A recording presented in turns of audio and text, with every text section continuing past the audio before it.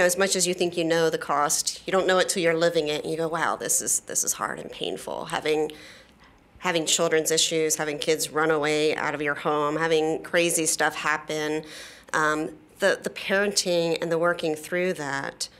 But then what I was probably even less prepared for is the external criticism. So, it's not normally, sometimes people are like, Greg, what you and Greg do is so wonderful. But a lot of times what I'm feeling is people are judging us, or people are looking at our kids. So here I am, a counselor, I write and talk about these things, and I have children darting out of our house and crazy things happening. And if you had it all together, your kids wouldn't leave, kind of a thing. And that goes back to the issue of transparency. And I hear this in the counseling realm a lot, of parents just afraid to be honest that they're struggling because we're not transparent people. We don't want people to see. And as a foster parent, there are so many foster parents that feel that way. We're judged. It's not that people think we're wonderful people, and people do things for the right reasons and wrong reasons all the time.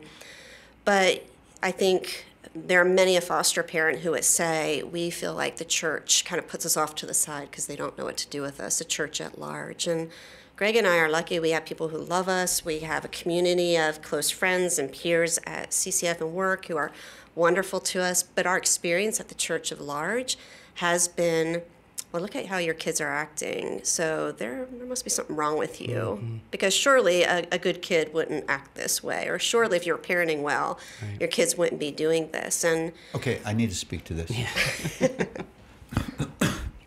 Because I think there's a lot of misunderstanding about the task of parenting. And I think it's led to hurt, angry, defeated, defensive parents.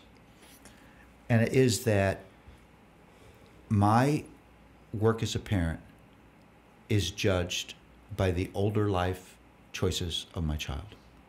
And that is positively not true. Because here's the spiritual reality. No matter how righteously I act toward my children, if they don't transact with God, they won't be okay. And I can't do that transaction. I just can't.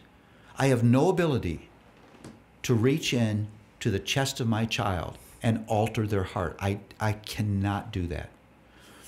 I should be an instrument. I should accept that ambassador calling. I should exercise authority in a way that's a beautiful picture of the authority of God. All those things I should be doing. I should give grace where grace is needed. There's so much that we could say about that, but ultimately, I can't create the change that needs to take place.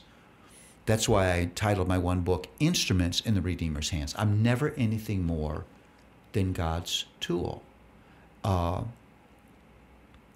Righteous Hezekiah had a son by the name of Manasseh.